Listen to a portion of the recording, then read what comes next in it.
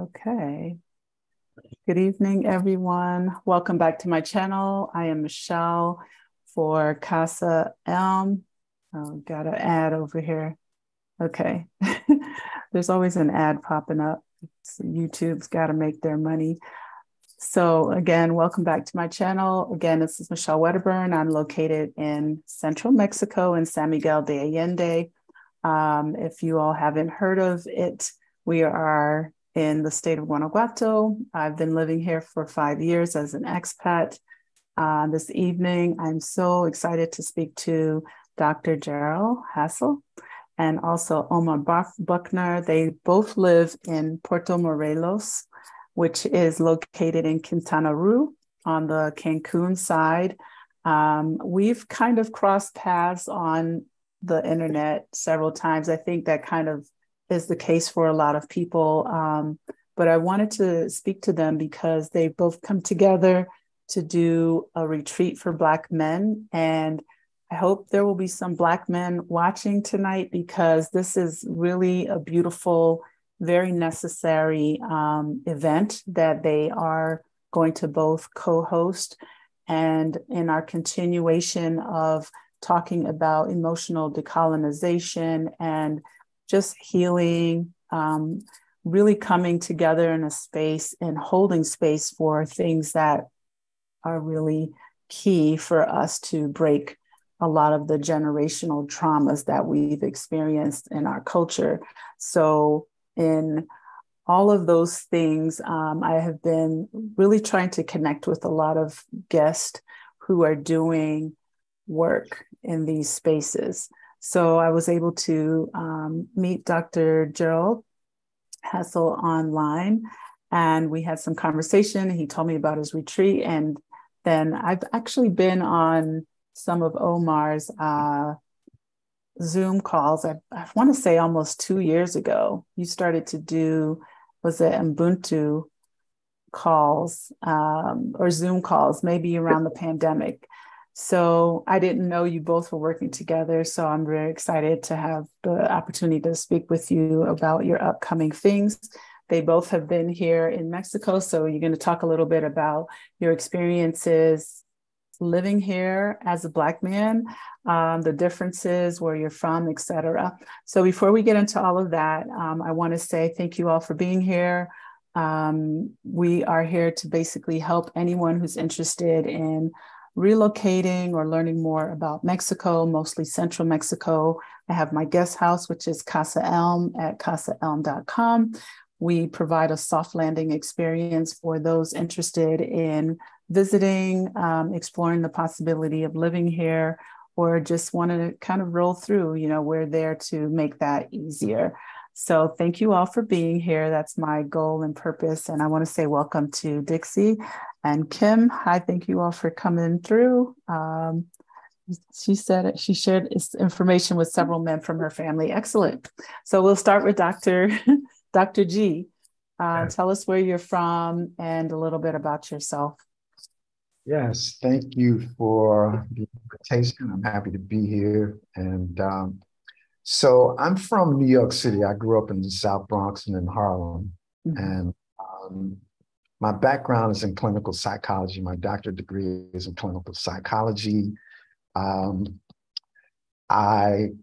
did my dissertation on the impact of father absence on African-American boys. I've been involved with Black families, specifically Black men and Black adolescents since the 80s, doing rites of passage, doing other forms of education, information type programs with youth and with Black families. I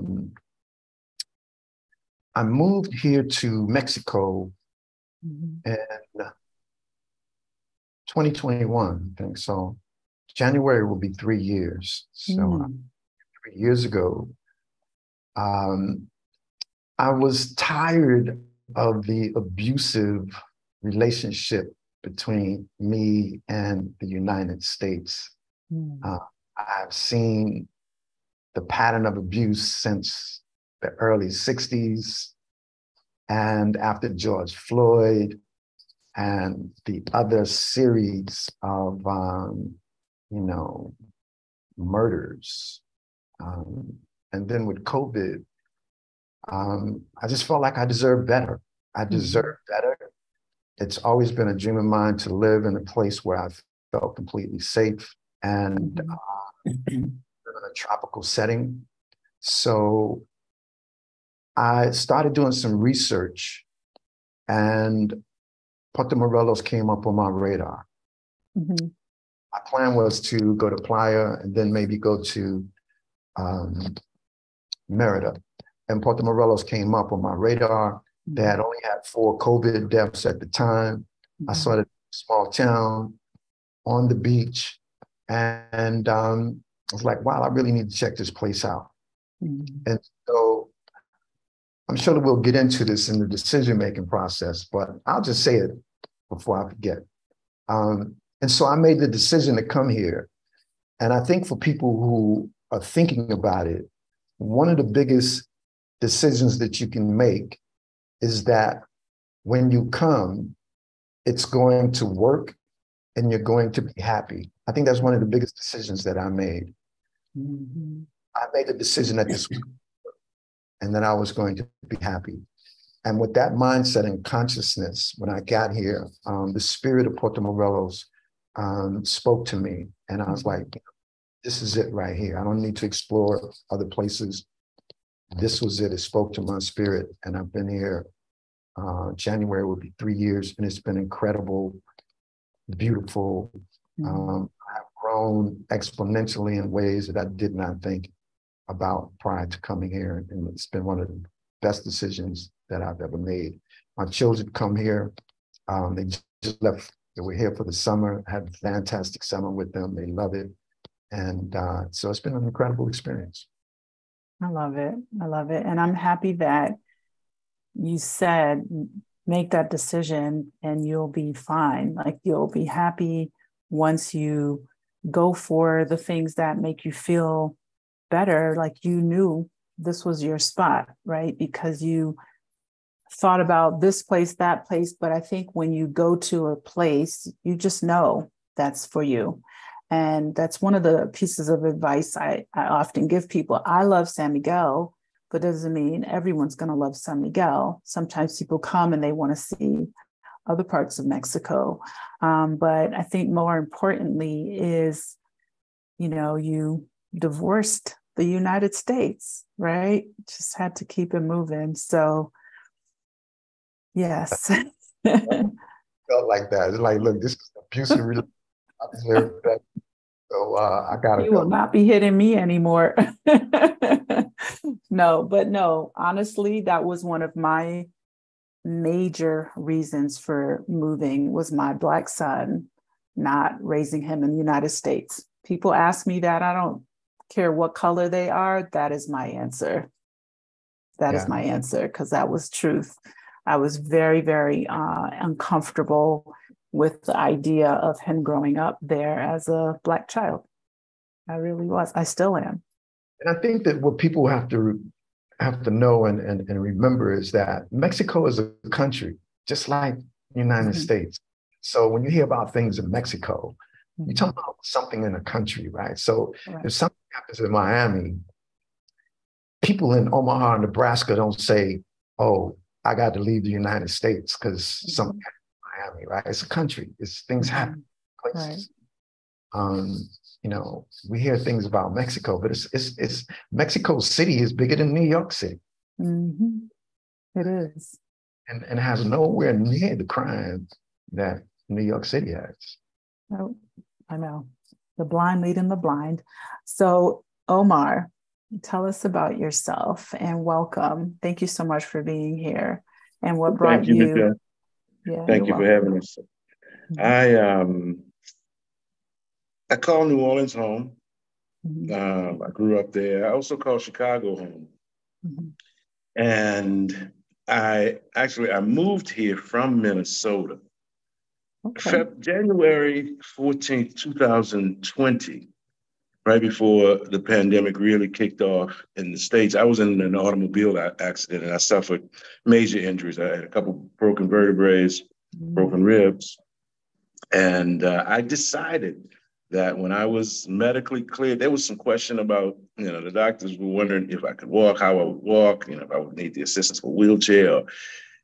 I decided that when I would walk, I knew I would walk again. And I decided that when I was medically cleared, I was going to change my life. I didn't know that meant that I'd leave the country, but I wound up going to Chicago for rehab. I was immobilized for a few months. I had neck brace on from my middle of my chest to the top of my head for a while. I went through a number of different neck braces.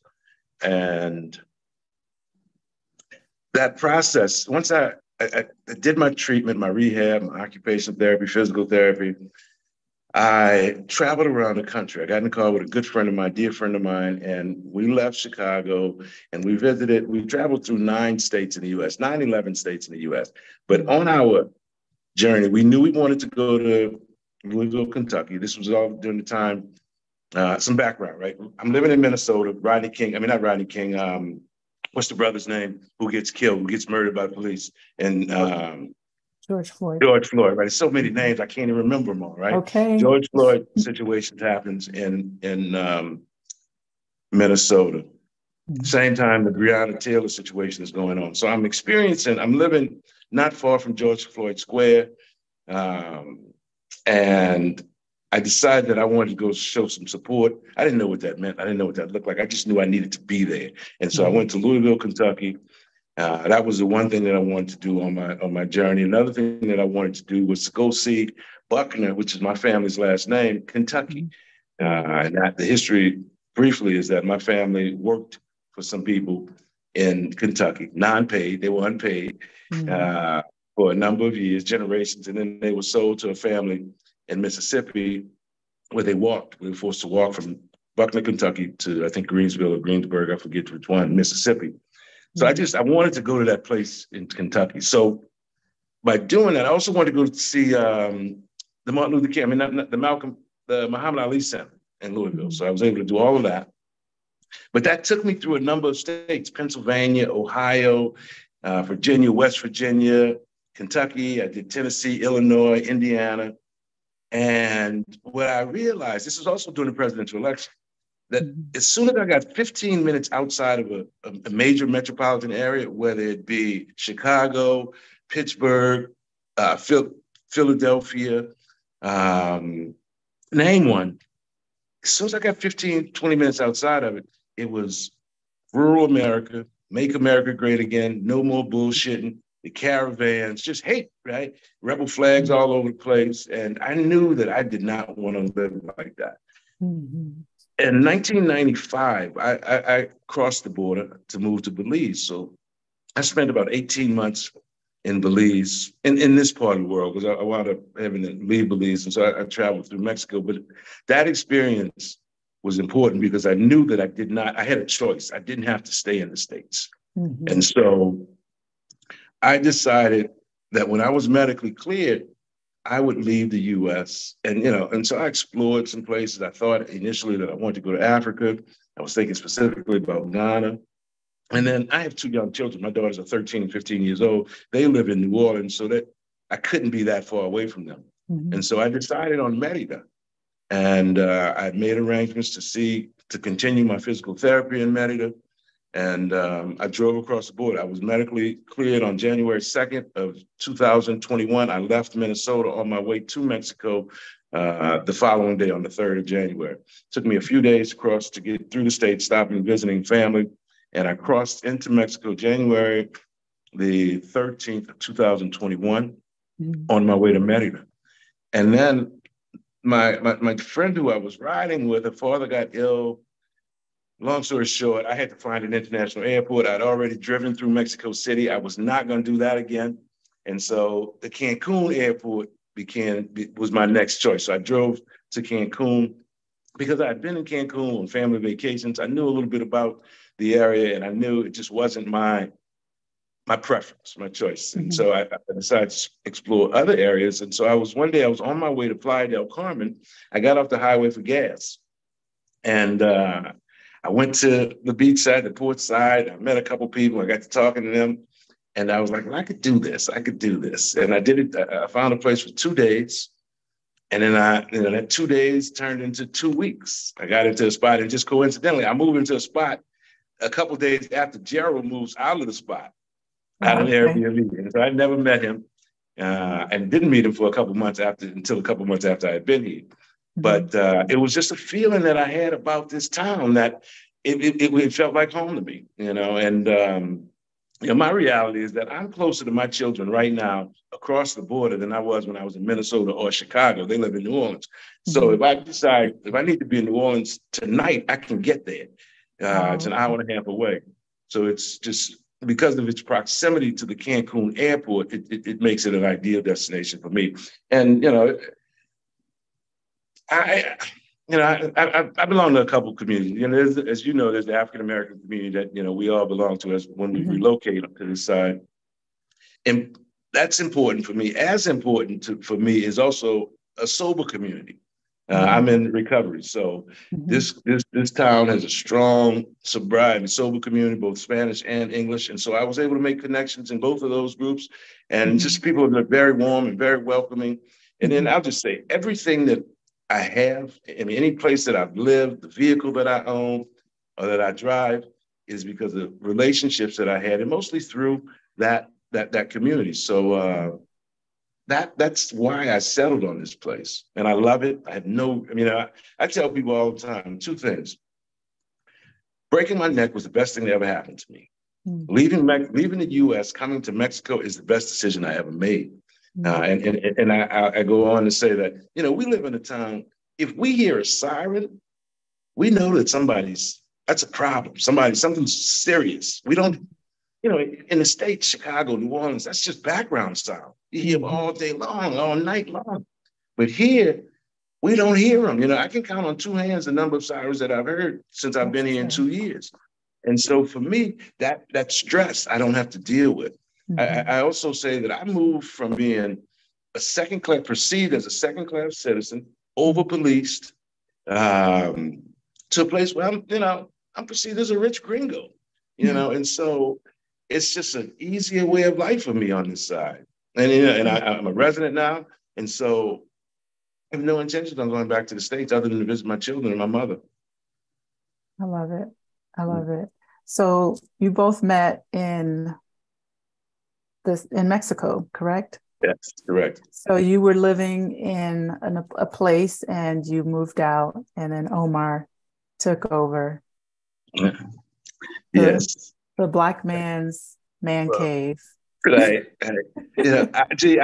I'll start this story, and then you can add to it. When we got here, there may have been 9 Black men in the town, maybe. Not even, I don't think there were that many. But we were definitely the only 2 bald-headed Black men with goatee. Right? And so everywhere I went, I was called Gerald. And I think Gerald, a lot of places he went, he was called Omar. Omar. And so, I'd have to explain to people, no, I'm not Gerald. I don't even know the man.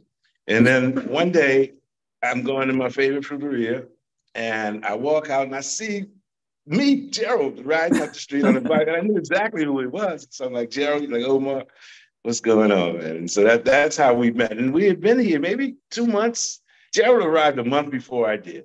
And so, it took us about a month or 2 before we actually met. Yeah. Okay. I love that story. So you didn't know each other, but now you do. And you're going to put a retreat together, which we'll get into in a moment. I just want to say welcome to Controlled Chaos. Welcome back. Naturally Sweet Desserts. Welcome. Welcome, Jeddah. Sí, hola todas. Sí, muchas gracias. So, so I love the story that you were getting confused, or you were confusing the locals about who was who. We get that sometimes. Or are you family? We get that. We go out to eat in a group and everyone thinks we're all related. It's okay. Oh, we are related, right? Yes, we're all family. Okay, so we talked about kind of what brought you to Mexico. In regard to where you are, had you visited anywhere else, or was that just sort of, where you ended up? I know that, Omar, you drove, right? Did you drive down? Yeah. as well. How was that for you? Because I know a lot of people are curious about that. It was great. I've done it twice, and it's an amazing experience. You know, you really get a chance to see this beautiful country. And in a lot of ways, Michelle, and not in a lot of ways, but I meet Mexicans who remind me of how privileged I am, in that I've seen more of their country than many of my friends have. And so, I mean, I've been to, I don't even know how many states there, but I've been to at least a dozen states, have spent time in a number of cities, and I'm quite comfortable, you know, wherever I go in this country. And I move pretty frequently. Like this past weekend, I visited one of my dear friends from Chicago, who has a family home in Morelia, and I was able to spend the weekend there with him. But yeah, I've seen much of this country. And I started to talk about how in the mid-90s, I moved to Belize. I also, during that time, I got a chance to really, I mean, of course, this was 20, 30 years ago, very different place. But I did see Oaxaca, Chiapas, Quintana Roo, Yucatan, the Efe, Guadalajara, Guerrero, Acapulco. And so I love this country, you know, and I feel more at home here than I do in the States. I'm definitely more, you know, and I'll share this real quickly, is that my mother is 76 years old and she lives in New Orleans. She sits on her porch with a pistol, you know. So my sister has a couple of pistols that she carries. And so for me, I mean, that's the norm, right? That's people don't stop at the red lights at night because of fear of being carjacked. I'm not afraid. No, I mean, I'm comfortable. We have children walking the streets, families, women walking the streets late at night by themselves and in groups. And you know, I leave the car windows unlocked, the doors unlocked, my doors are wide open. There's a level of comfort that I have here that I could not have imagined, freedom that I could not have imagined in the US. That's true. Those are all great points. I mean, where I live, I feel very much the same. I mean, when I'm in more public places, you know, I'm a little bit more cautious, but for the most part, you know, my son can play outside. I do live in a development, but I lived in a development in Florida, and it was just a no. You know, I had to kind of make sure I was there watching him and things like that. So I think it's more about just kind of telling people and dispelling the whole idea that everything is, you have to be afraid, right? Especially if you haven't been here or you haven't traveled to Mexico. It's just taking a lot of the negative stereotypes out of the mix, because we're here and we're living this experience. It's not like we just got here. I've been here for 5 years, and I've traveled in and out of Mexico for over 20. And I really do love this country as a whole. I've traveled a lot in general, and definitely it's at the top of my, you know, top probably 3 places that I would choose to live. So I'm very grateful. Yeah. And the Mexican people, I'm sorry, they just really do it. They're just very generous, typically warm and helpful if you need help, and very welcoming in this regard. So I just wanted to talk about that a little. Yeah, absolutely. And I tell, just to kind of follow up on what you said and G mentioned earlier, just about the perception, you know, people in the US will buy into the hype about the danger and the narco and the drugs and the murders, assassination. My mother was concerned. There was a shootout at the border where two Black Americans, Black folks from the state were killed. Right. And so the truth is, Michelle, I heard about that from people in the US. And so everybody was concerned about me and my safety. And I had to tell my mother is that she has children and grandchildren in New Orleans and Houston. And where I live, we've been here for 2.5 years. There've been 3 murders. One was a political assassination, another was a drug deal. The third one, I'm not real sure what that was about. But I remind her that in New Orleans, on Mardi Gras Day of last year, within 30 minutes of each other on the same block, unrelated, 3 people were murdered. So that, you know, she should probably be a little more concerned about her grandchildren and her children who are on that side of the border than I am. I mean, than me, you know. Yeah, I think it's just that Go ahead, Dr. G. Go ahead. Sorry. Yeah, I think one of the anticipated benefits of what we're talking about that I did is the opportunity to transmute the energy from vigilance, which you live with, you're born into in the United States. You're, I don't care where you live at. If you're a Black person in America, there is a sense of watching your back to a certain degree. So being able to transmute that energy from vigilance, fear, anxiety into spiritual, emotional, personal growth has been totally unexpected for me. Right? I'm able to take energy from one area of my consciousness and my body and my emotions and redirect it into a totally different area. And that benefit has been exponential for me. And that was not something that I anticipated.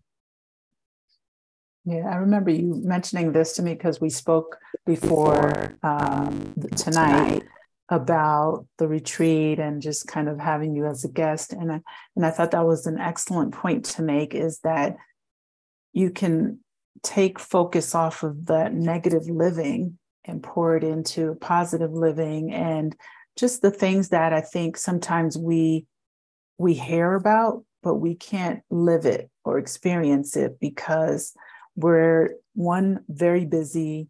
We're living in this kind of, cloud of, the color of my skin, because it's truth, especially for men. I have to always be aware when I go out. Am I going to have a problem if I go to a nightclub or if I go to the mall? Am I going to be followed? And, just kind of living conscious in this kind of constant state of, to say worry, but I guess it could be conceived as this.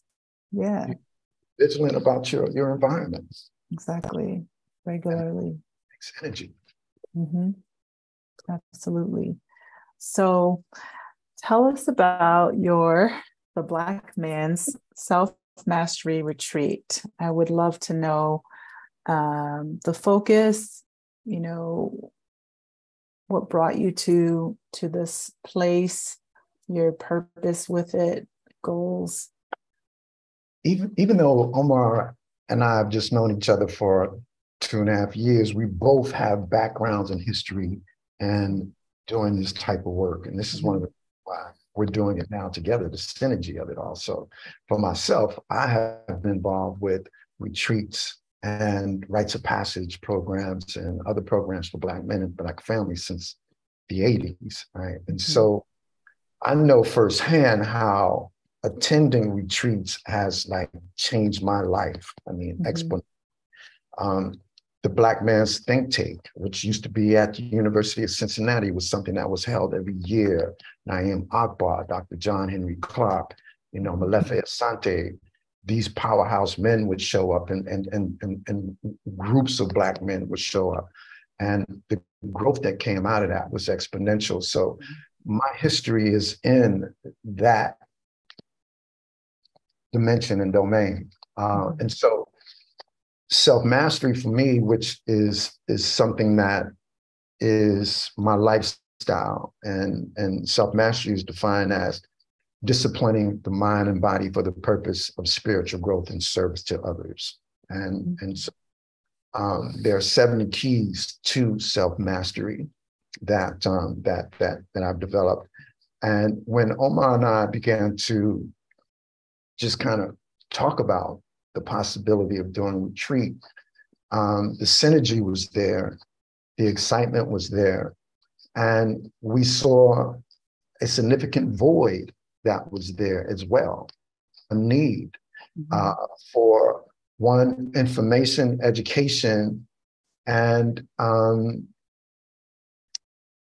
also to talk about men investing in themselves, right? Like this is an investment in self that pays off over the course of not just your lifetime, but over the course of generations, right? And so Omar and I began to talk about this idea, particularly when we were in Colombia, we talked about it. It began to take focus, and we're now looking at 5 incredible days where Black men, a small group, we're not having a large, small group of about 15 Black men that will deep into themselves, dive deep into nature, which is going to be in the Mayan jungle at a beautiful resort, being able to connect with nature and have time for self, time for introspection, being able to connect with other Black men and gain an international point of view with men who also have an international point of view and also are willing to invest. And so this is really where the vision began to take place in our minds, and now it's becoming a reality. I think it's really incredible and also very important and necessary in regard to what you said with the generational things, like, you know, healing, and then providing these spaces for us to, as I say, us as people in general, you know, to be better for our children and for them to know that this is a healing that's going to take time, and it continues to, you know, kind of overlap as we move forward. So for me, hearing this, and also another part of your retreat where you're going to sponsor some young men, can you talk about that? Because I really think that's also very special and necessary. Yeah, Omar, you want to talk about that? Yeah, I'll get started. Gerald and I, like you said, we've been talking about this idea since November of last year, at least. And one of the things that we both understand and recognize is that how do we transfer this knowledge, this experience, this hope, this strength that we have, and that the men that we expect to participate in this experience to a younger generation. So we absolutely recognize the importance of this intergenerational exchange. And we realize a couple of things. First is that brothers typically will not make a decision to invest in themselves, right? And I include myself in that. We will not make that decision. We may recognize the value of an experience. We may, see how it could benefit me, my family. But when it comes time to writing that check, passing the credit card, I'm a prioritize something else. We travel, brothers. We travel. You go online, you see we doing it big. We doing big things, yacht parties, and all white parties, and so we're traveling, and we just felt like this was an opportunity. We know that there's some men out there who are willing to make this investment, who want to do something more than go out, come back, have a 5-7 day experience, come back home, and what they have to show for it is cigars, a few bottles of alcohol, some pictures, and some stories and some lies, but that they could really bring back some meaningful, some impactful experience, tools that they can use, as Gerald said, to expand not only their lives, but the lives of generations to come. So because we knew that men in general are not inclined to make an investment in themselves. We understand that young men typically are not financially in a position where they can spend the kind of money that it takes, or that it costs to take this kind of trip. And that they don't have enough, many of them have not had enough life experience to recognize why this is important, and begin to prioritize that. And I got a big smile on my face right now, right? We just had another person register for I got my computer on the thing. And so we just had another person register for the retreat, which is fabulous. Fabulous. I don't know who it is, but the money just hit the account. So that's today. That makes today a great day. And so, but back to my point is that because we recognize the importance of having young men participate in this process or this experience, we decided that we would be intentional about including them, and that we would ask our friends, our community, to help us get them there. And I got to tell you, Michelle, the response has been tremendous. People from all, people I haven't talked to in 30 years. People I graduated from high school and have not seen them since that day have responded. People I worked with 20 years ago have responded. And so we're now 6 weeks into the campaign, actually 5 weeks into the campaign. We have 2 scholarships paid for, and a third, which is partially paid for. So we do believe we will run the campaign through the end of January. Through the end of December, and maybe through January if we have to. But we feel pretty confident that we will be able to include 4 young men in this process. And our thing is show that we don't want them to pay for anything. We want to cover all the expenses. And the one thing we want them to do is to get a passport. Well, you have to have a passport. Once they do that, you got to have a passport, right? And so they get their passport, we will cover everything else associated with this trip. Absolutely. And this experience. Yeah. That's wonderful. Go ahead. What's the return on the investment? So the return on the investment is an increase in creativity, increase in self-confidence, increase in worldview, and commitment, an increase in discipline, an increase in having the tools to master your life, right? An increase in your commitment to yourself and to your family, to your children, to your wife, to come home a better husband, a better father, a better man, right? This is the return on the investment, right? And so what we're encouraging Black men to do is to make that investment. And here's another reason that has been revealed to me that is very important, right? Spiritually, I began to see just recently is that Black women are doing this work. And they are doing it disproportionately when compared to Black men, right? And so the feminine divine is assuming her rightful place back on the throne. She's been absent almost 2,000 years. I mean, we talk about emotional colonialism, right? Colonization, right? There's spiritual colonization and destruction. So the correction is already in place where the feminine divine is coming back to. We're moving into 2024, right? 2024 equals 8 is a number of really synergy, correspondence, as above, so below.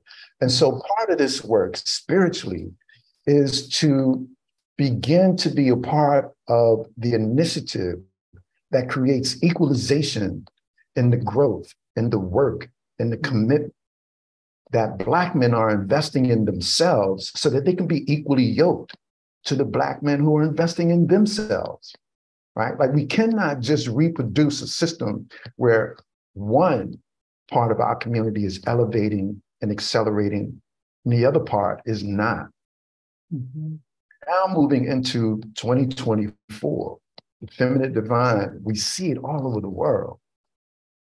Women, Black women in particular, are coming together, bonding, healing. And that has to also take place on the masculine side of the equation. And this is part of the spiritual correction. And I'm happy and excited to be a part of this spiritual movement is what I see, right? And so I think that's critical to understand that. Absolutely. I think so too. I wanted to give the dates to anyone interested. It's February 15th through the 19th, and it's going to be in Puerto Morelos, where you all live. And all the details are in the description below their website, but I want to put that in here. And just wanted to ask you, like, why do you think it's a little difficult for Black men to invest in themselves? What would you say you've experienced in your, history or your work with men in this regard? Yeah, I think that it's men in general, not just Black men. I think that all colors and races probably lag in terms of investing in themselves. We could look at the health outcomes, right? What's the investment of men in America in terms of their health, right?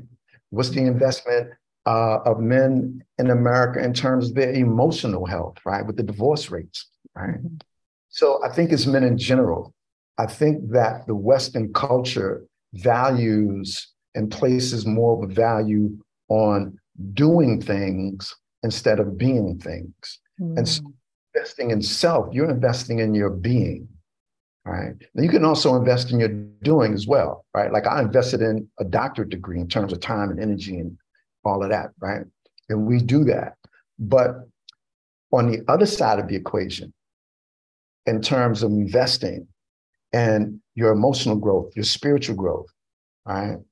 There has not been as high a value in understanding the return on that investment as it might be in education, because now I can get a job and do A, B, and C, right? But in the correction that is currently taking place, those people who thrive, because the economy is changing, those people who thrive are going to be thriving as a result of who they're being. So in terms of what they are doing, right? And so when we talk about being, what are we talking about? Are you being in integrity? Mm-hmm. Are you being creative? Right? Are you being consistent, persistent, disciplined? Right? When we talk about and we hear from people who are most successful, these are the qualities that they invest in. Mm-hmm. Are you being accountable? Right? And so I think that the opportunity that presents itself with the self-mastery, the Black Man's Self-Mastery Retreat, is to gain the tools that allow you to expand your being, right? And so for Black men, when we talk about the archetypes of masculinity, the king, the warrior, the alchemist, and the lover, mm-hmm. is to direct and invest energy in each four of those archetypes for the purpose of mastering self. Right? So I think that is part of the Western culture that focuses on the material. Right? When we go to the other side of the world, we see a very different culture that doesn't focus on the material. It focuses on their spiritual. Right? We see it in Asia. Right? Mm-hmm. We see it in Africa. Mm-hmm. Right? But I think that we have been drinking this Kool-Aid now for several centuries, but we're now coming to the correction. The correction has already started. Right? We see an increase in plant medicine, for example, mm-hmm. understanding and utilization of plant medicine, right? Mm-hmm. Understanding that the earth, Mother Nature, has the answer to all of the illness and sickness that we experience, right? But you don't go to nature to do, you go to nature to be connected. Right. It's in our being, right? We connect with nature and our being until we can transcend that consciousness to understand that we are nature itself. Right? And so the Black Man Self-Mastery Retreat is an opportunity to dive deep into those waters, to connect with other men who dive deep into those waters. When we have conversations with men, right? I had a conversation, and this is the norm.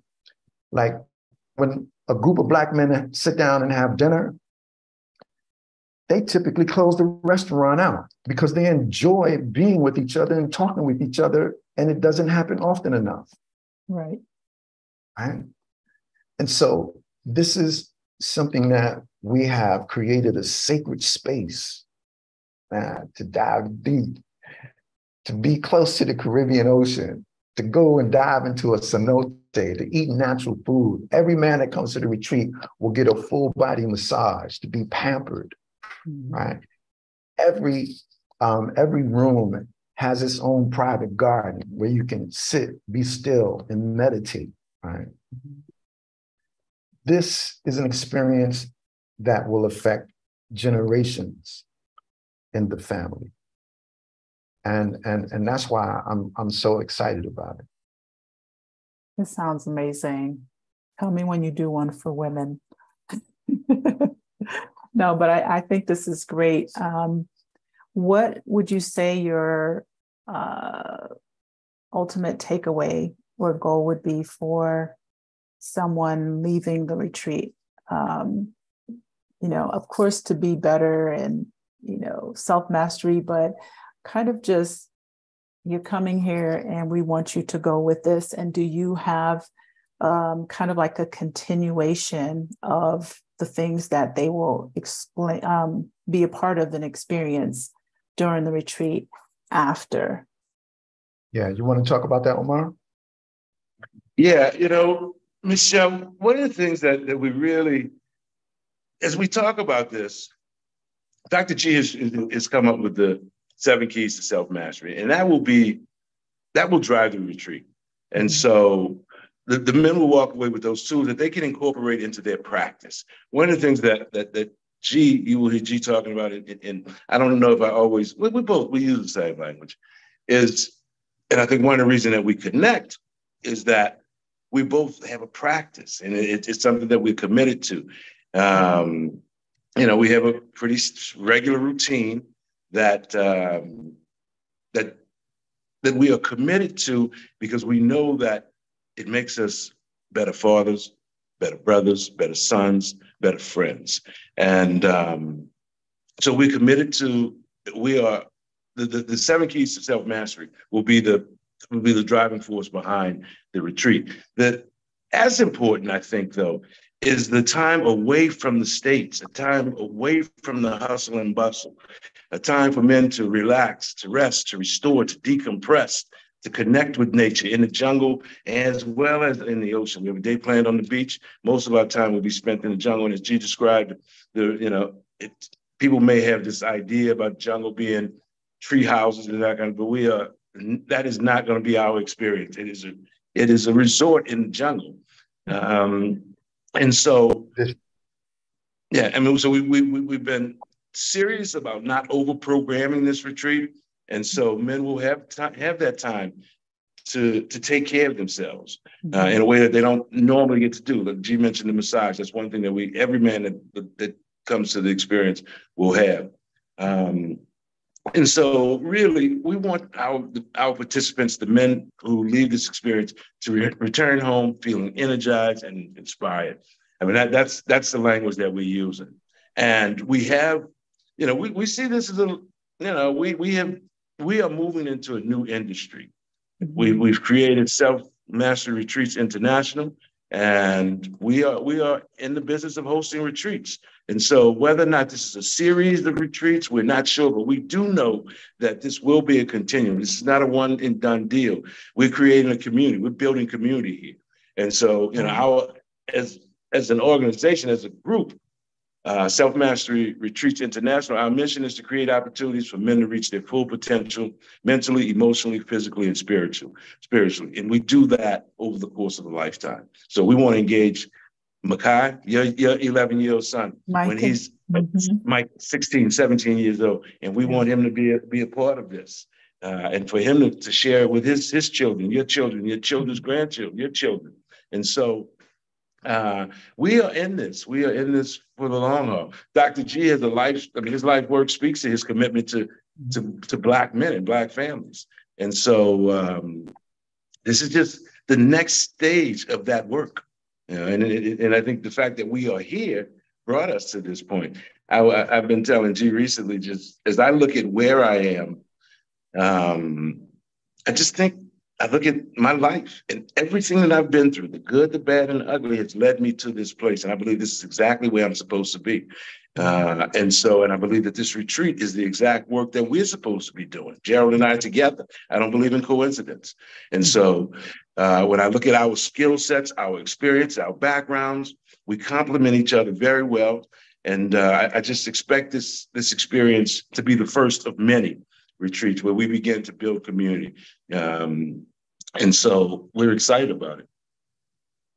I'm excited for you all. I think it's absolutely wonderful that you're doing this. The healing is necessary, and I'm glad that you're in Mexico and you're doing it in a place where people can find that down time to decompress and to be in a space, like, as you said, I know that I've always been about getting and taking care and self-care. I mean, sometimes, yeah, we get a little carried away. I get carried away with my work and being a mother and all these things, but I do make time for meditation, for healing, for 10-minute scales now that I'm in Mexico, massage, whatever it is. And I think it's equally important for men to do the same. And even to normalize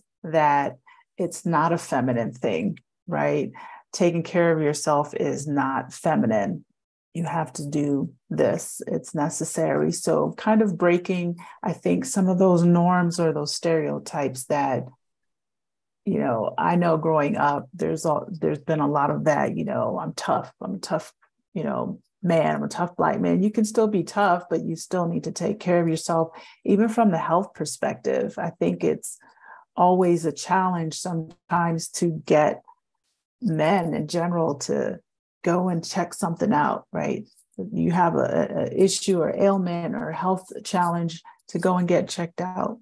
Or even, you know, flying under the radar with mental illness, things like this, getting that help and recognizing when the help is necessary. So I really do think that this is a grand step in the right direction, what you're doing.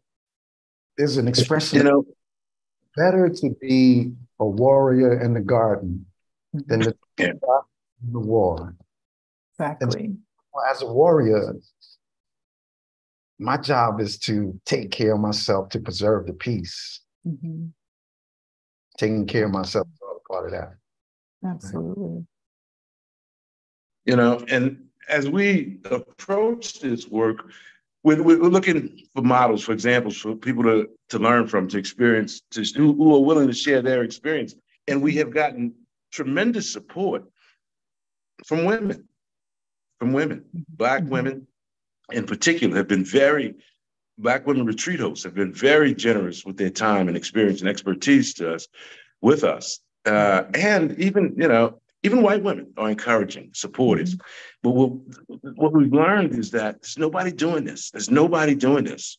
And so we believe that we're on to something, and that this is going to be something like we talk about. I mean, I mentioned earlier, this is, I think, this is a lifetime. This is going to be something that we do. I had a guy tell me that he told me two things. He runs the biggest retreat facility in Puerto Morelos. He hosts a retreat every weekend at his site.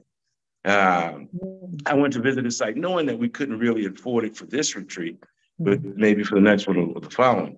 But he told me that if you make $1 off of your first retreat, you will be a retreat host. And then he also said he predicted that we will be retreat hosts. He's like, 'cause he's been doing this work for over 20 years and he has not seen this, what we are planning. He's not seen it. So we were encouraged by that, you know. And so you know, if you Google Black men's international retreats, there's one thing that comes up before our retreat, and that was from 2018, I believe, and that the group is that defunct. And so we believe that we are creating an opportunity for men to plug into that does not exist. I think it's excellent. Go ahead, Dr. G. And there are men who are in corporate America. We've all been in corporate America. There are doctors and lawyers, people in government. There are Black men who are higher achievers. And to recognize the need to restore, to recharge, to replenish, so that you can continue to thrive professionally and personally. This is the opportunity that we're bringing. Right? This is not for the masses. Right? This is for those men who recognize the value of investing in themselves and recognize the return on the investment and building community, networking, not only in the United States, but around the world. And this is the time that we're in, the 21st century. This is what this is about. So for the brothers and for those women who wives and mothers and sisters who are listening to this, I'd like for you to see this as an opportunity to, as we spoke about, to decompress, to take care of yourself, but also to receive the return of investment on your creativity, your vision, your ingenuity, your energy, your vitality, your health. Because for me, again, the definition of self-mastery is disciplining the mind and body for the purpose of spiritual growth and service to others. When I got on the path of self-mastery, I didn't see any definitions out there that really fit what was in my spirit. And so what you see is a lot of men smoking big cigars and drinking, this is self-mastery. And so I asked Spirit to give me a definition of what it is. And so that's what came to me, right? And so this is about the one thing that really matters, which is longevity. Mm-hmm.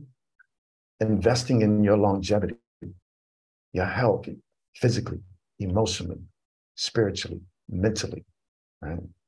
Because the name of the game is longevity. If we can stay here long enough, we'll figure it out. All right? There's too many Black men checking out way too early, way too soon. Mm-hmm. Right? And so for those men who might be listening,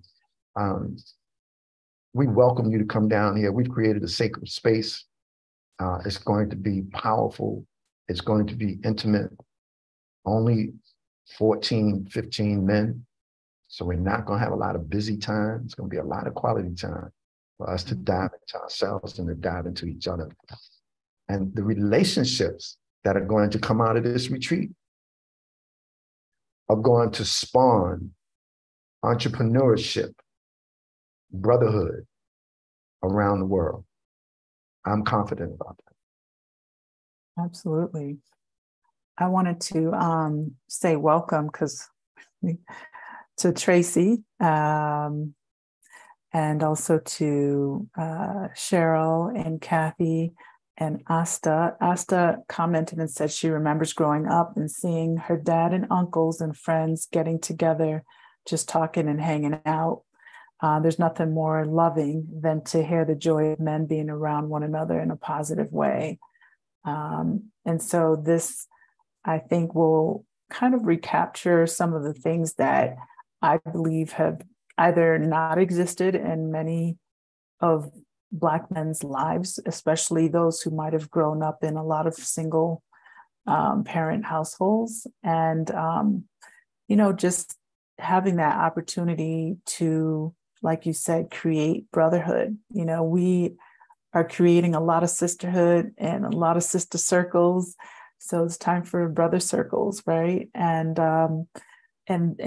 like I said earlier, normalizing that it's okay to go inside and start to bond in other ways that I think we've been conditioned to not think that that's how we should be. And one of the things I wanted to comment about was, the depiction that we get, I think, and the conditioning that we get from media, mostly in the United States, from music, from movies, videos, and all these things is, you have to be rich and cool, and you need to, like you said, smoke the cigars, and who's drinking the name brand alcohol and all the stuff that's put in front of us. It's all consumerism and it's conditioning.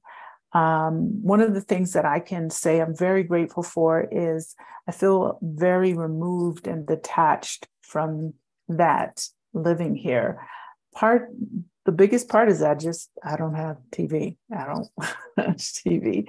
I don't miss it. Nothing wrong with those who want to watch it and whatever. But when I do have the opportunity to watch television and I watch ads and I see the ads, it hits me, right? I did in my newsletter this week, I talked about reverse culture shock.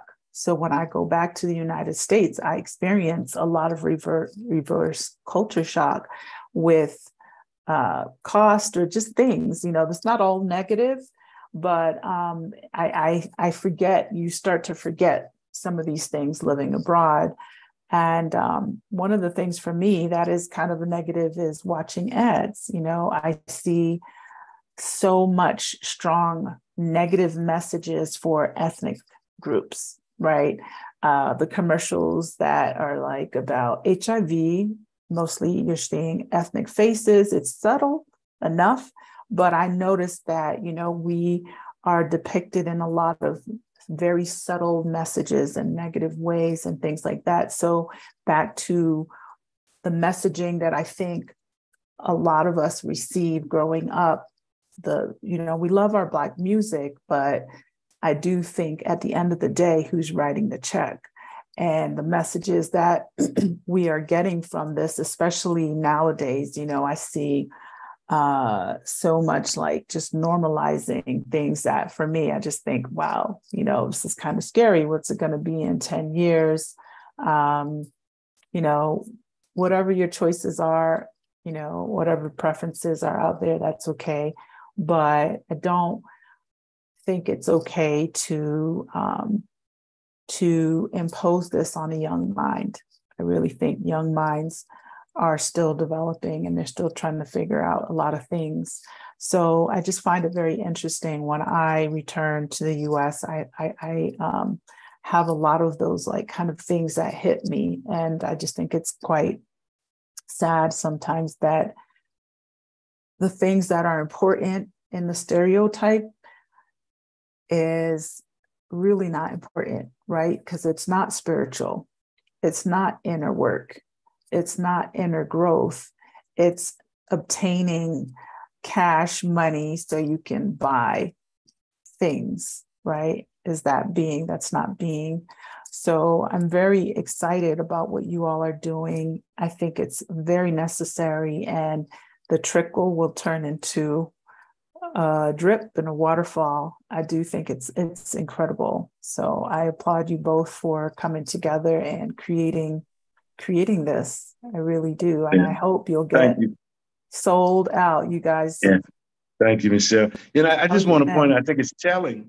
I think it's telling, and I think it reaffirms the facts. It's not an idea. The fact that Black women have been the caretakers of our mental, emotional, financial health. When you just ran off the list of names, I may have been mistaken, or I did not hear a man's name mentioned. And so out here, there might be one hiding in the background. If there is, feel free to drop a comment. Yeah, we'd like to hear a little something. But, in our planning to launch the retreat, we realized that this might be the case, that women might be more inclined to listen, to participate. And so we are having monthly information sessions. And we're doing them the third Tuesday of each month. You can find out at our website, and we'll give you the information. We'll put that in the chat. But we are encouraging sisters, we are encouraging women to share the information session meetings, the times and the links with men in their lives, so that they can come and hear from Gerald and I. They can ask any questions that they might have about what to expect in that experience. We also are asking sisters to share on their social media. If you can share our links on your social media, we'd appreciate that. And then the two other things that we're asking is, one, if you would just have a conversation with the men in your lives, whether it be your son, your brothers, your fathers, your nephews, your spouse, your partner, just about investing in their personal growth. Just have that conversation, see where they are, and just to begin them thinking, or to encourage them to think more about investing in themselves. And then lastly, we are asking that you support our scholarship initiative, sisters. And so we will also have that in the chat, and that is going to ensure that 4 young men who are between the ages of 18 and 24 have the opportunity to participate in this experience. So we appreciate you showing up, not only today, but just for showing up. We appreciate you. We love you. What is your And I absolutely love what you guys are doing because, like I said, when Mike is old enough, you're still doing it. I'm bringing him there myself. Yeah. Drop him off, and then I'll come back and get him. What's your website? I'm going to put it in the chat. I don't have it. What I can do is we use a We Travel payment platform that will send you directly to the information and the brochure on the retreat. And that is a very long email. A very long URL code, but let me see if I can shorten it and I can give it to you. All right, now this is a shortened version of it. And this will take you directly to our We Travel payment platform. And again, you can get all of your questions about the retreat answered from this site. And it is the HTTPS : Hold on a sec. Okay. HTTPS. And I'm sorry, I'm on my phone, so I can't drop it in the chat. I tried it earlier, but I couldn't do it. Again, and that's 2 backslashes. You know what? I'm going to go to, because it's in the description. It's in the, yeah. And then the other thing is copy and paste it. Perfect. If you just Google the Black Man's Self-Mastery Retreat, it shows up and it'll direct you to that page. But thank you, Michelle. That link will send them right to the page, and you can print out the brochure, share with the men in your lives. And I believe all that we were very intentional about making sure we answered any question that we could think of, and we shared it with a number of people. We were able to respond to their questions as well. And so, although we don't have a website, we do have a social media presence. And our Facebook page is Self-Mastery Retreats International. Again, that's Self-Mastery Retreats International on Facebook. And then on Instagram, we can't use as many letters for our name. So it's Self-Mastery Retreat, Self-Mastery Retreats, INTL, Self-Mastery Retreats, INTL. That is how you can contact us on Instagram, and we will get you that. I will, as soon as we get off this call, I will make sure that it is included in your comment section.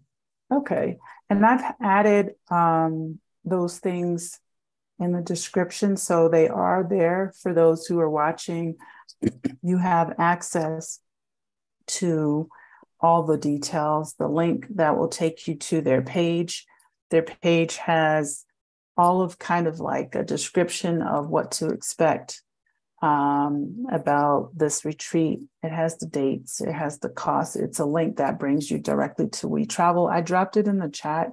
That link will bring you directly to all of the information that you need.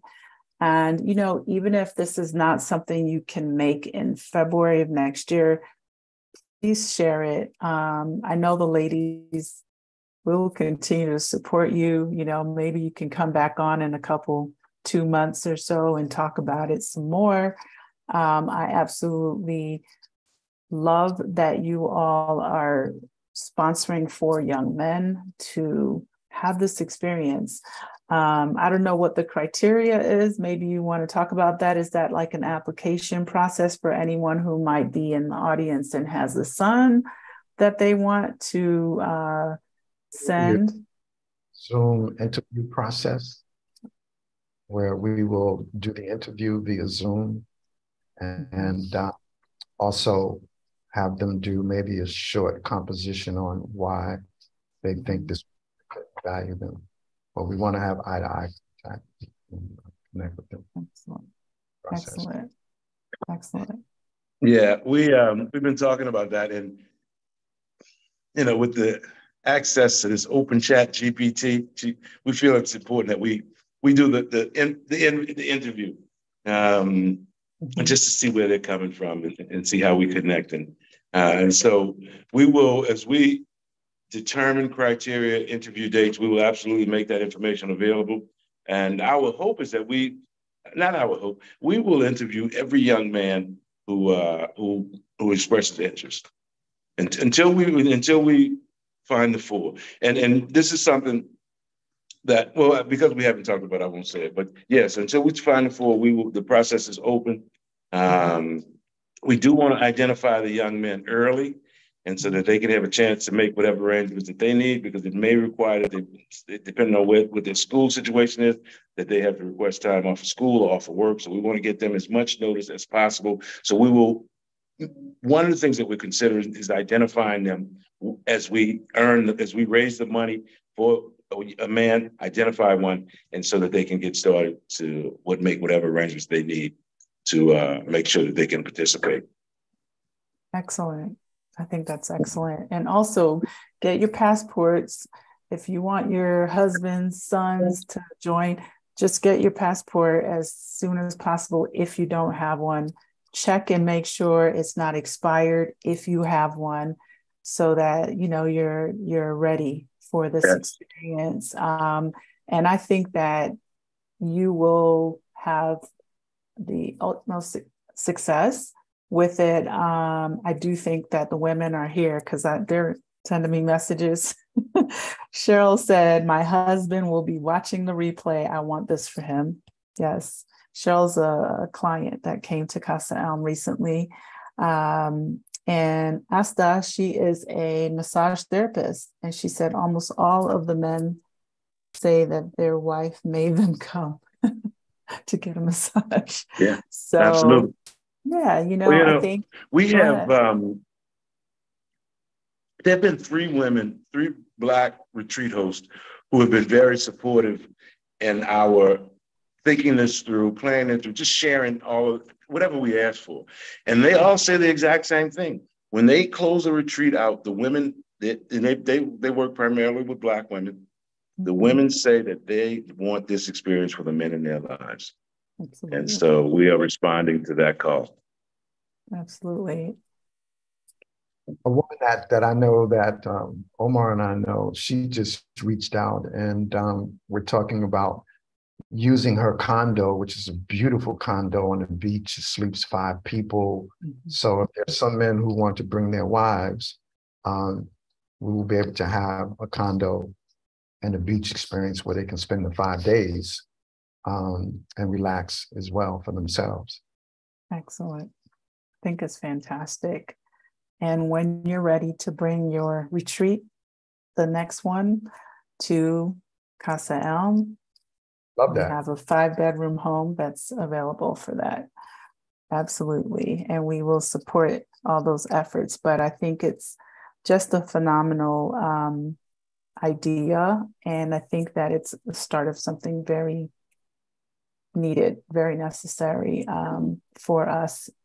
So I really wish you all the best success with this. For anyone who's watching, do you have a subscription? Like if people are interested, kind of like a email sign up when they go to the link? We have an email address, and if they reach out to us, if they reach out to us by email, we will make sure to respond within 24 hours. Okay. We'll send them out the information, and we are available to answer any questions within a 24-hour turnaround. That email address, again, is gmail.com, and it's the same as our self-mastery. As our Instagram. So it's self-mastery retreats, INTL at gmail.com. And I repeat, that's self-mastery retreats, INTL at gmail.com. Okay, for international, I'm typing it in the chat. Okay, and one more time, it's self-mastery retreats, INTL. Okay. At gmail.com. It's there. So if you're interested or you want to share more details with the men in your lives, please reach out to them. Get anything you need to know on the link. Send an email. Encourage your brothers, your spouse, whoever, the Black men in your lives to sign up. I'll tell you that I shared this with Micah's dad, who is very much in alignment with the same types of things that you all do. And he has an enormous following in Miami. The name of his organization is called African, that's KIN.org. And he said he was going to find a way to work it into his newsletter. I sent it to him last week when we had a conversation, Dr. G. So I really, really wish you all the best with it. And I think we should circle back. We'll come back and maybe get on and talk about this a little bit more. So just so you all, before your retreat, the dates are February 15th through the 19th, 2024. It's happening in Quintana Roo, which is in Puerto Morelos in Quintana Roo, and they would fly into Cancun Airport. Just for anyone who might want to do some research on the area and just figure out like how much would it cost for the plane tickets and things like that. It's probably already on your website. But that's a good start to see, is it something that's in your financial range? Yeah. So anything else you want to share with us? Thank you, Michelle. Yeah, we do have, we have two different options for men to participate in payment options. That information can be found at that link of our We Travel payment platform. And we also have installment plans, so you don't have to come out of pocket. We do have a $500 deposit that is non-refundable. I'll put that out front. It's non-refundable. And then we have an installment plan. So we are working with men's budgets, and we just wanted as many folks. We're going to have 14 men participate in this, and we're excited about it. We don't want it to create stress or cause any frustration. So we're working to make it as easy as possible, and we are available to answer any questions that you might have. Like I said, within a 24-hour turnaround. Excellent. And one more question, I think. What about are you both, I know you're co-hosting, are you the facilitators, or do you have any other facilitators that will participate? Yes, I will be doing facilitation on the 7 keys. So throughout the course of the 4 days, we'll be going over the 7 keys to self-mastery, right? Which is something that we'll be diving into each day. And we will also have other facilitators that focus on body movement type experiences, yoga.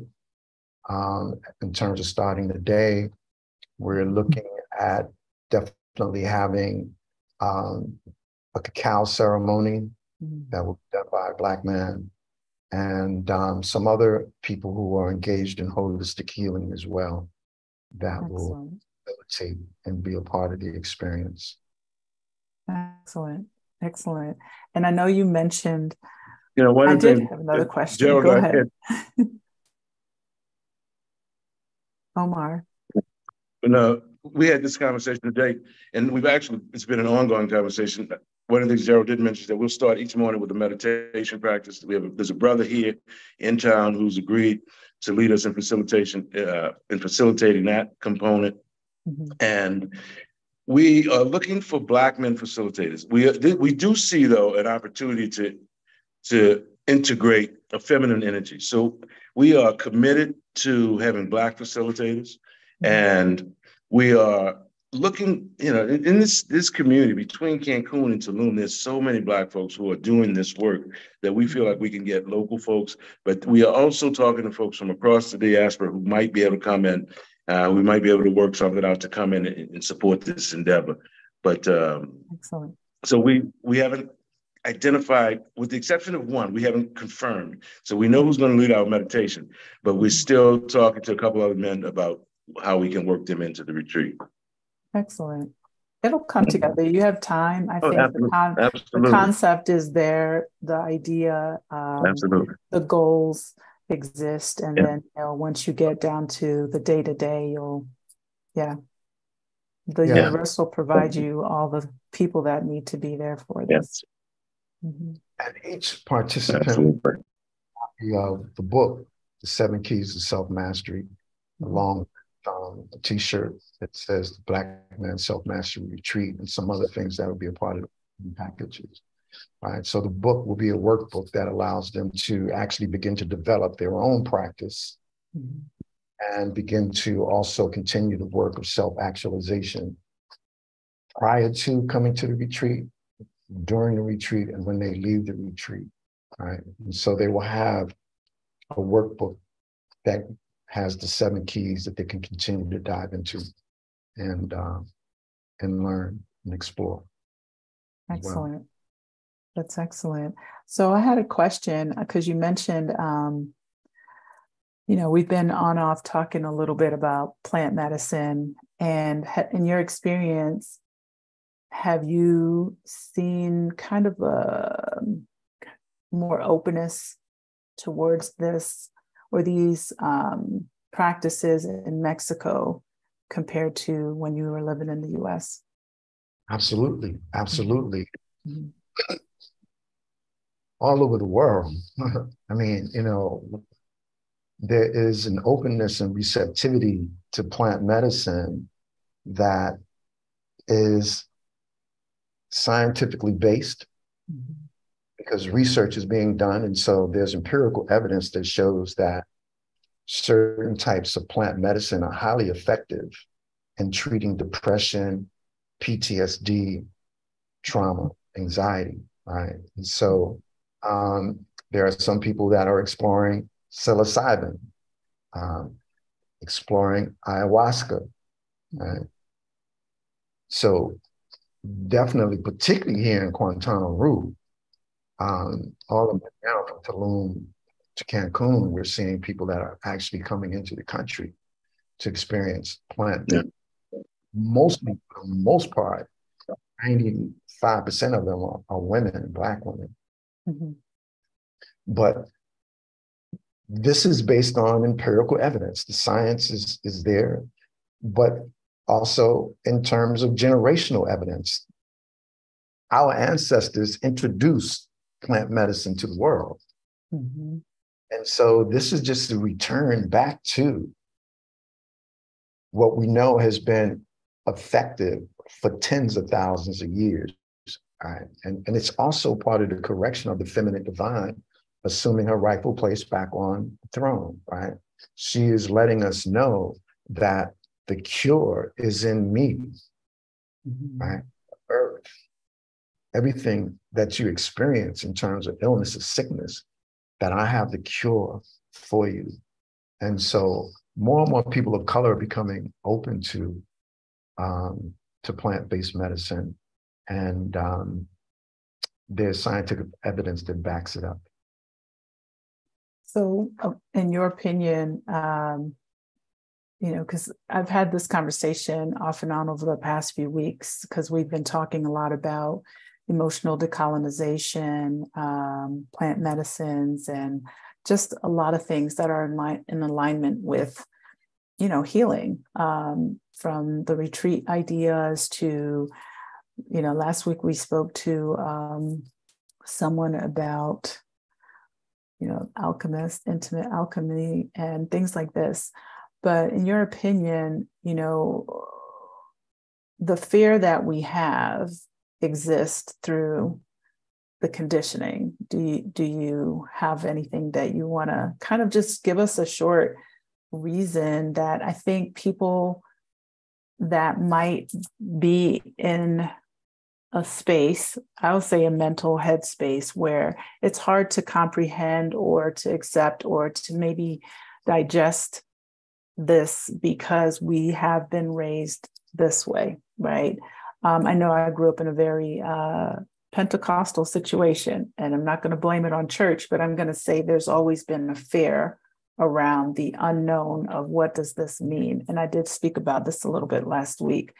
But now we're being kind of reintroduced to things, but we're also living, I think I'm living in a space where I'm learning more about the world in general, not just through travel, but by living here, and especially about the concepts behind plant medicine. Yeah, that's a fairly recent phenomenon in the Black community, mm-hmm. right? Really in the past 2 generations. My grandfather was an herbalist who was born in Saba. And you have some background in the islands. Mm-hmm. Grew up in the South because we were not even allowed to go to hospitals, right? Mm-hmm. People who grew up in the South 2 generations ago, they went in the backyard, in the garden, in the woods, and got to get their medicine. Mm-hmm. So this is a fairly recent phenomenon in the Black community as we have moved into urban cities, as medicine has become colonized, commercialized, privatized, right? And so it's also a way of maintaining control, right? If I can get you on synthetic substances that disconnect you from the earth, disconnect you from yourself, and they don't promote healing, but they promote dependency.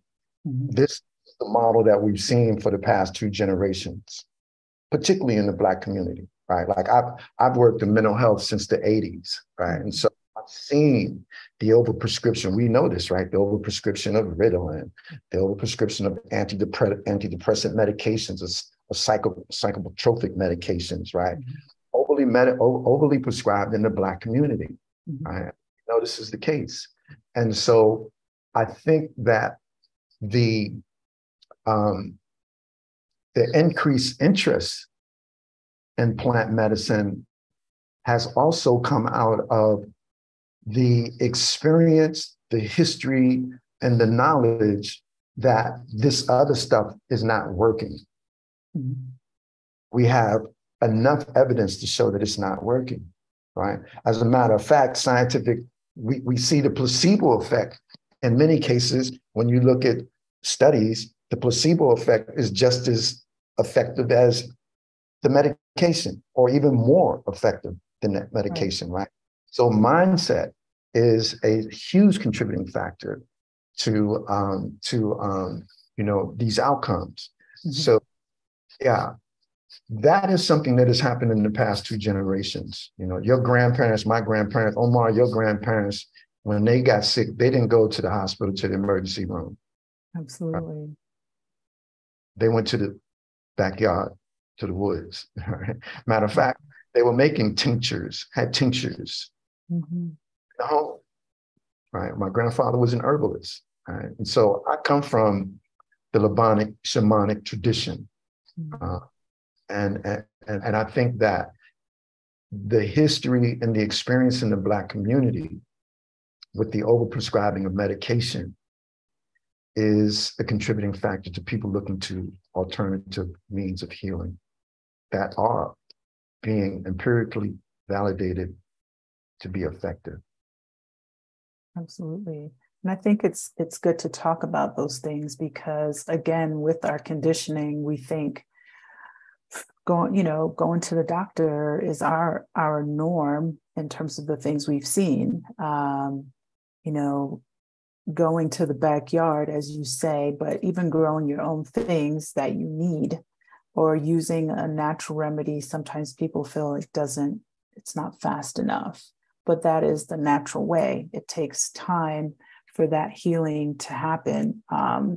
So I think it's important to talk about these things because I don't know that as a whole, if people realize that they're sicker because of all of the prescriptions and the recommendations and all these things. And with time, these things actually are not healing for your body. And, we could have a whole other conversation about this, but I think it's very important to learn about, other healing properties that are not over-the-counter drugs or prescription drugs as well. So just kind of touched on that a little because you mentioned plant medicines earlier.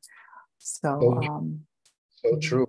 And, when you look at other countries, look to Europe, you don't see the overprescribing of antidepressant drugs. Like you see a more homeopathic approach in Europe. Right. You see a homeopathic approach in Asia. You see a more homeopathic approach in Mexico. True. To these diagnoses. And so, when you talk about chemical bondage and the $1 trillion industry of pharmaceuticals, we understand why children as early as kindergarten are being prescribed medications to control, because it's $1 trillion business. Exactly. And the 30+ plus vaccinations that they give children. Yes, and that doesn't happen in other countries either. No. And I think we're doing a lot of research about that when so I didn't hear you. I was just saying, just to be educated and informed, you know, there's no excuse not to be informed now. I met Omar's mother. She's in her 70s, and we were sitting on the porch, and Omar asked her a question, and she said, "I don't know, Omar, just Google it." That's what I tell my son all the time. He asks me questions. I'm like, Google it. It's true. We have access to a lot nowadays. Mm-hmm. Absolutely. So Google it, Omar. Right, you got that. Well, guys, I won't keep you longer. I appreciate you talking about everything you touched on tonight. And again, I think your concept is definitely the start of something grand. I really do believe that you'll get the sign up you're looking for, and it will continue to grow. You have the people in this audience already that are very supportive. Kim and Jetta said it's so needed. Wonderful. They're going to encourage everything that they can, where they can put it out there, and I will continue as well to do that. If you have any kind of like flyers or anything like that, send it to me via email, and I'll be sure to share that on the two platforms that I have here in Mexico. And I'm very encouraged that you are bringing young men, help you find them non-chat GPT compositions. Because that's a good point. I think everyone's using that a little bit. They're dumbing us down through technology. Yeah. So yeah.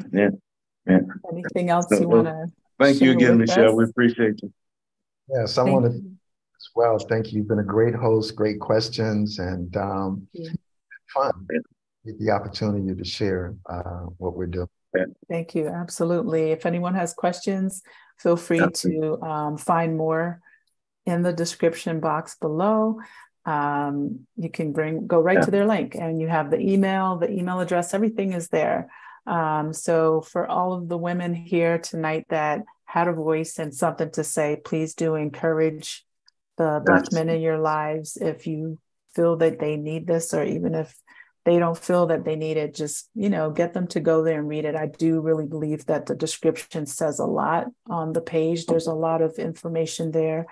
And I think it's going to be a powerful experience. So I'm very grateful to be able to be a part of sharing that for you. And if you have not hit the like, please do that. I should say this in the beginning, and I just start talking.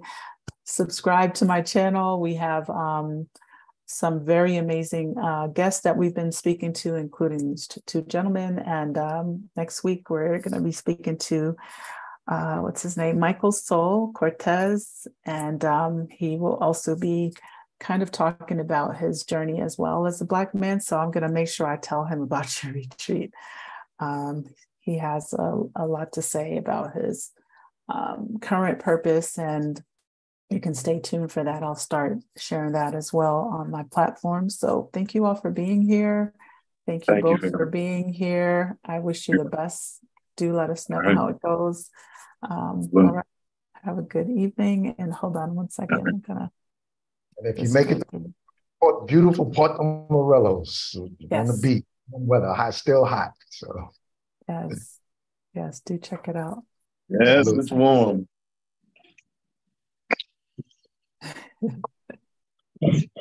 Hold on a sec.